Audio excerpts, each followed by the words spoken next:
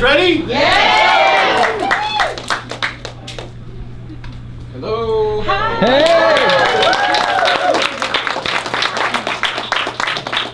This is my good friend Joel Van Dyke on the guitar.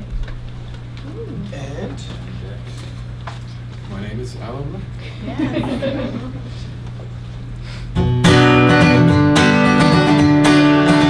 It's a little song I wrote with guitar player named Mike Einziger and a DJ named Avicii. Put a version of it on my album. It goes like this. Feeling my way through the darkness, guided by a beating heart. I can't tell where the journey will end, but I know where to start. They tell me I'm too young to understand. Say I'm caught up in a dream. Life will pass me by if I don't open up my eyes. Well, that's fine by me. So wake me up when it's all over, when I'm wiser and I'm older. All this time I was finding myself, and I didn't know I was lost. So wake me up when it's all over, when I'm wiser and I'm older. All this time I was finding myself, and I didn't know I was lost.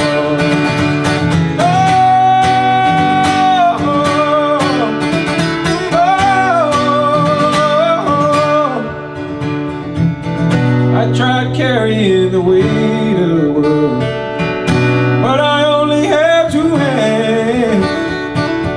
I hope I get the chance to travel the world, but I don't have any plans.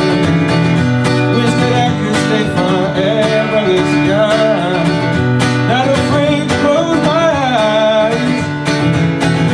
Life's a game made for everyone, love is pride. So wake me up when it's all over, when I'm wiser and I'm older.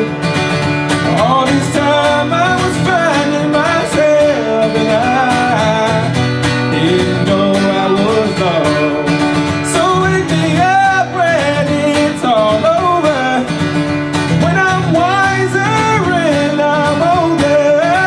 All this time I was finding myself, and I didn't know I was lost. Didn't know I was lost. I didn't know I was lost. I didn't know I was lost. I didn't know I was lost. So wake me up when it's all over, when I'm wiser and I'm older. All this time I was finding myself, and I didn't know I was lost.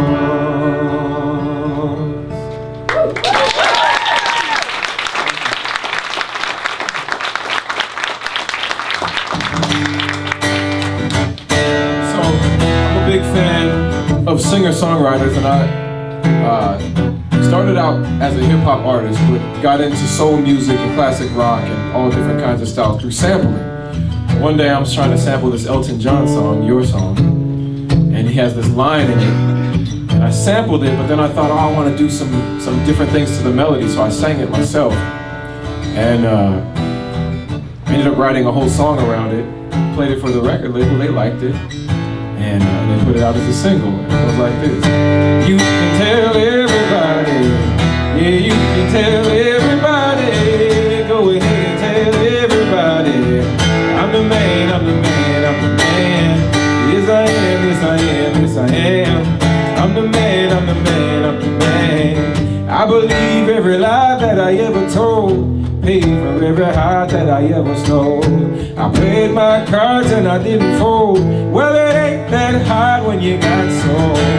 This is my world, somewhere I heard that life life is a test. I've been through the worst, but I still give my best. God made my mold different from the rest. Then he broke that mold, so I know I'm blessed. This is my world. Stand up now and face the sun. Won't hide my tail or turn and run. It's time to do what must be done, and be a king when kingdom comes. Well, you can tell everybody. Yeah, you can tell everybody. Go ahead and tell everybody. I'm the man, I'm the man, I'm the man. Well, you can tell everybody. Yeah, you can tell everybody. Go ahead and tell everybody. I'm the man, I'm the man, I'm the man. Yes, I am, yes, I am, yes, I am. I'm the man, I'm the man, I'm the man. I got all the answers to your questions. I'll be the teacher, you could be the lesson. I'll be the preacher, you be the confession. I'll be the quick relief to all your stressing. This is my world. It's a thin line between love and hate. Is you really real or is you really fake? I'm a soldier standing on my feet. No surrender and I won't retreat. Cause this is my world. Stand up now and face the sun. Won't hide my tail or turn and run. It's time to do what must be done, and be a king when kingdom comes. Well, you can tell everybody. Yeah, you can tell everybody. Go ahead and tell everybody. I'm the man, I'm the man, I'm the man. Well, you can tell everybody. Yeah, you can tell everybody. Go ahead and tell everybody. I'm the man, I'm the man, I'm the man. Yes, I am, yes, I am, yes, I am. I'm the man, I'm the man, I'm the man.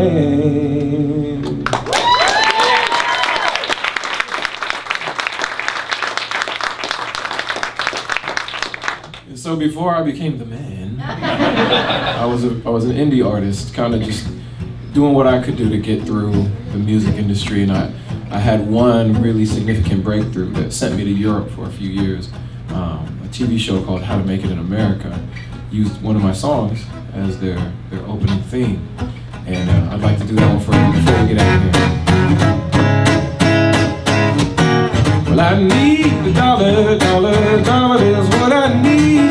Hey, hey, said I need a dollar, dollar, dollar is what I need.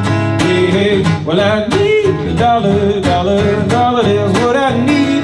And if I share with you my story, would you share your dollar with me? Bad times are coming and I reap what I done sown. Hey, hey, well, let me tell you something, all that glitters ain't gold. Hey, hey, well, it's been a long old troublesome road, and I'm looking for somebody come and help me carry this load. Well, I need a dollar, dollar, dollar, that's what I need. Hey, hey, but I need a dollar, dollar, dollar, that's what I need. Hey, hey, well, I need a dollar, dollar, dollar, that's what I need. And if I share with you my story, would you share your dollar with me? Yeah. Well, I don't know if I'm walking on solid ground, 'cause everything around me falling down, and all I want is for someone to help me take it to the bridge. What in the world am I gonna do tomorrow? Is there someone with a dollar I can borrow? Who could help me take away my sorrow? Maybe it's inside the bottle. Maybe it's inside the bottle. I had some good old, but his name's whiskey and wine. Hey, and for my good old buddies, I spent my last dime. Yeah, well, wine is good to me. He helped me pass the time, and my good old buddy whiskey keep me warm in sunshine. Well, I need a dollar, dollar, dollar is what I need. Hey, hey, said I need a dollar, dollar, dollar is what I need.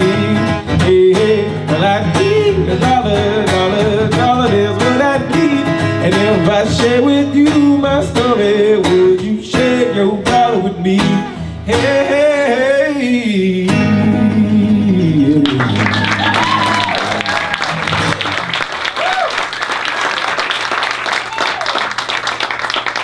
Aloe Blacc.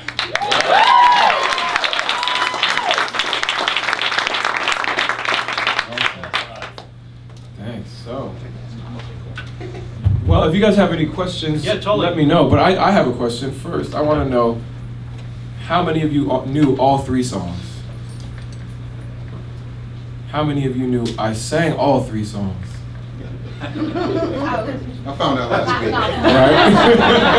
Right? Wonderful.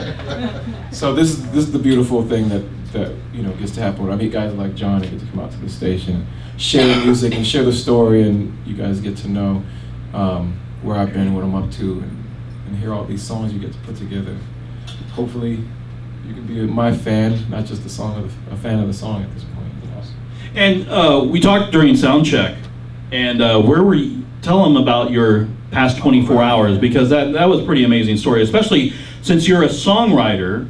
Yeah. And you know all the songwriters, you know, talk to other songwriters, and there's an event that happens once a year, the Songwriters Hall of Fame Awards induction ceremony, and in the music industry there are a few nights. There's American Music Awards, Country Music Awards, there's the Grammys, but within the industry itself, this is one of the very, very special nights, the Songwriters Nights, the nights where the people who actually write the songs, not just the people singing them, you know, because not always are the people singing the songs the ones who wrote them. You know, Sinatra's a big, huge star, but he didn't write any of the songs he sang. There's somebody back there putting those words together that's tugging at your heart. And I had a chance to sing "Wake Me Up" at this event, and I also got a chance to see some of my heroes, the songwriters, become inducted into the Songwriters Hall of Fame. One of which was a man by the name of Jim Weatherly, who after the event, he came up to me and congratulated me on my performance and told me he was a big fan. And Jim Weatherly, obviously you don't know his name, and I didn't even know his name, but I had heard the song so many times.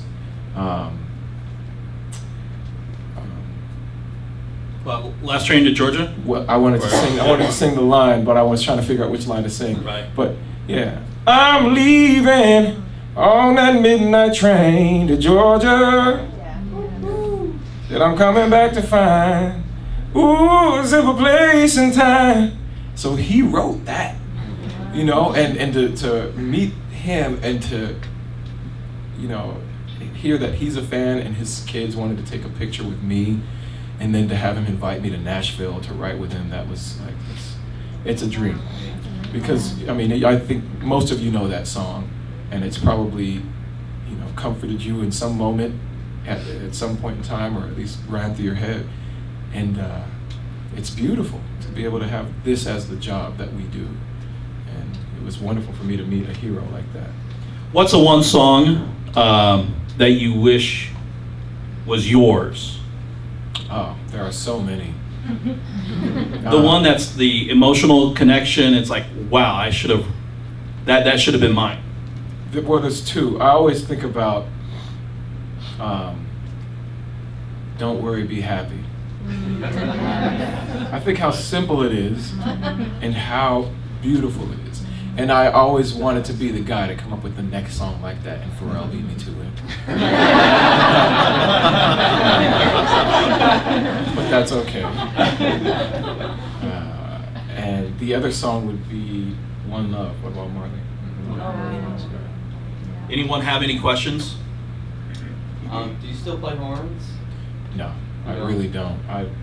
I'm actually a really poor musician when it comes to practicing any instruments or even practicing my vocals. I don't warm up or anything like I'm supposed to. Who arranged those horn parts on Good Things? It's the horn parts on that album. There's a soul music outfit called Truth and Soul in Williamsburg, New York, led by Leon Michaels, who plays saxophone and a bunch of other horns, and he arranged all the horns. Thanks. Yeah, no problem. Anyone else? I'm sorry, you would also know him from Are you familiar with Jay-Z's song Rock Boys? Yeah. That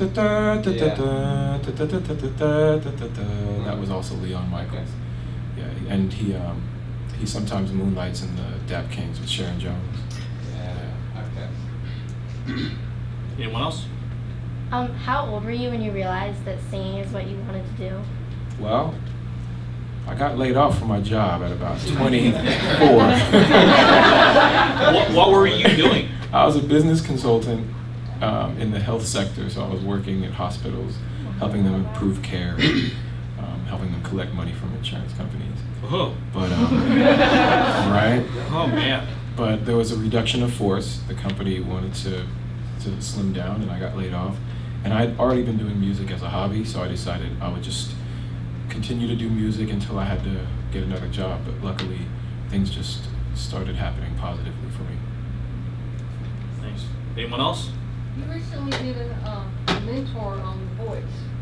Yeah, that was a lot of fun. Would that be something you want to do as a... I'd really like to, but I feel like I need to have another 3 albums or 2 albums or something before I can really justify being an advisor on The Voice. And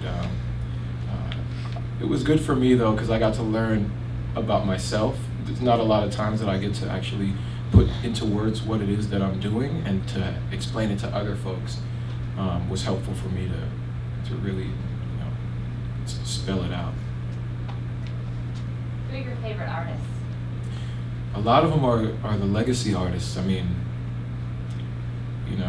when I grew up listening to hip hop, that's what got me into music. So making rap music, back in the day it was De La Soul and Tribe Called Quest, early hip hop stuff.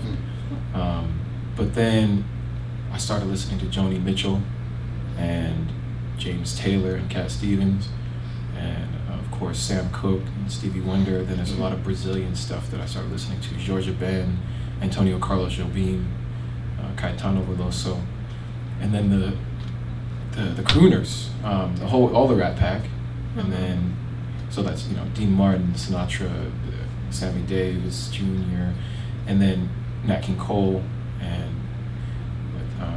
Mel Torme is one of my very favorite. Living or dead, who would you like to work with the most? The Dalai Lama.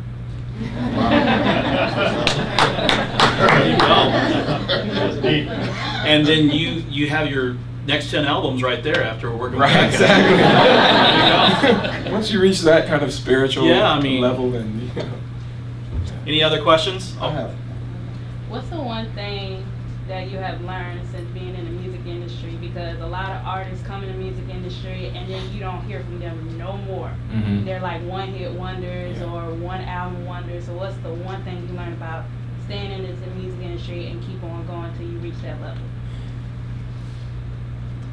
I really firmly believe that you have to be making music for fun. It has to be your passion. And you honestly, it sounds weird, but don't focus on it as a career path. Do it for fun. And that fun will translate, and people will hear it, and they'll come to you, and your fans will come to you, and when the fans come to you, then the business people come to you. And that's it.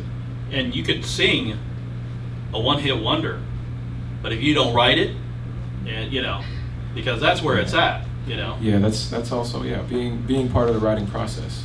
But if what you are is an entertainer and a singer, then continue to do that for fun.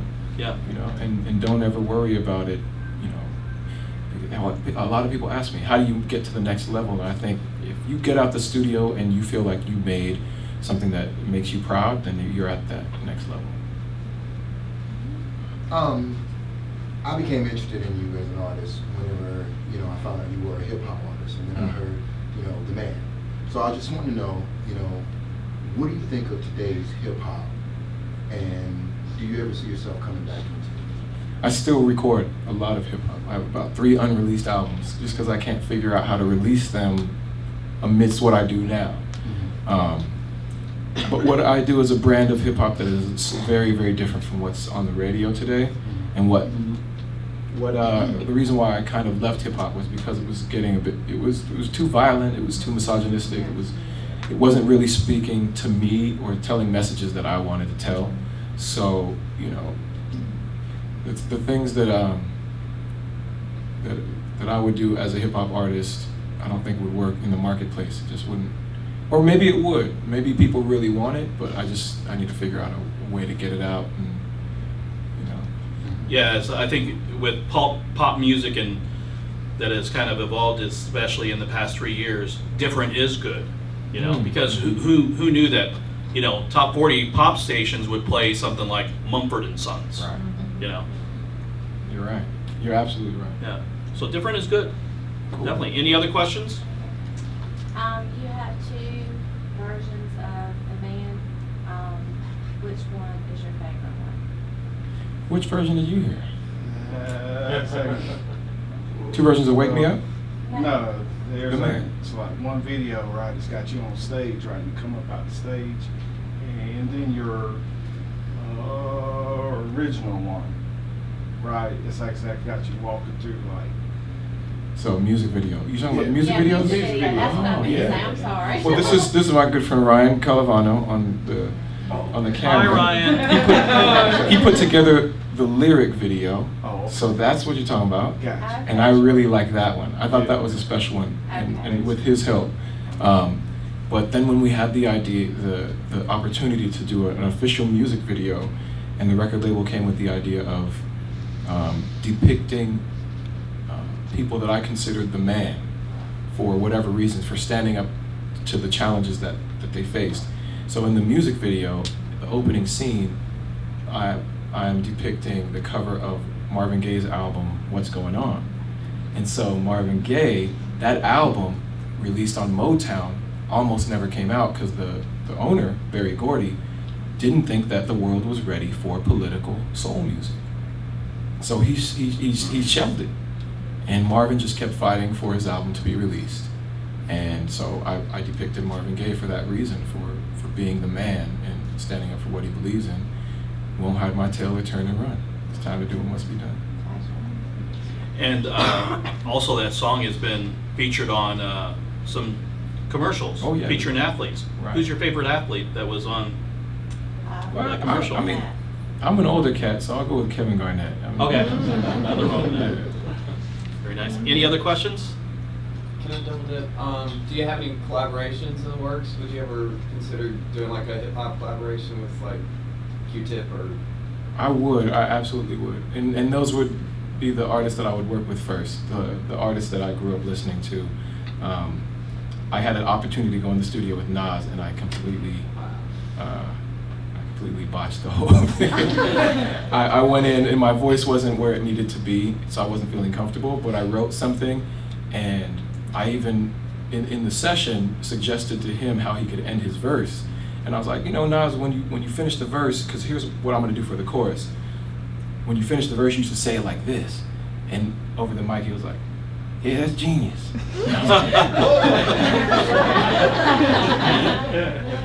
That was a crazy moment. And at the end of the session, he was like, aren't you gonna finish recording? I said, no, I mean, you should get a female to sing this part. I was trying to play producer instead of just going in there and just finishing the part for him.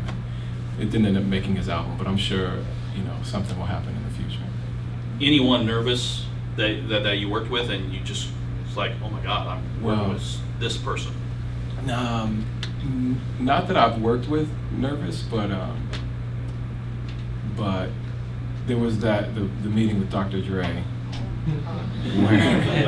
where he had heard I Need $1 and he wanted to meet with me, and so I sent forth music that I was recording for the album, and when we got together, you know, long story short, it was a discussion where he was like, your music is not good enough. Oh dear. But it wasn't, you're not good enough. Right. It's like, what you sent is not good enough. Go back and make better. And that's when I did The Man and knocked it out the park. Inspiring. Totally. Any other questions? How do you like Columbia so far? So far, so good. It's a beautiful city. Yeah, you've been here for what, a couple of hours? Yeah, a couple of hours. The Nice. name of the station is nice. Yeah. I go, what was your I made it moment? Like you know, you were on the draft. Your song was the song they played throughout the whole NFL Yeah. draft.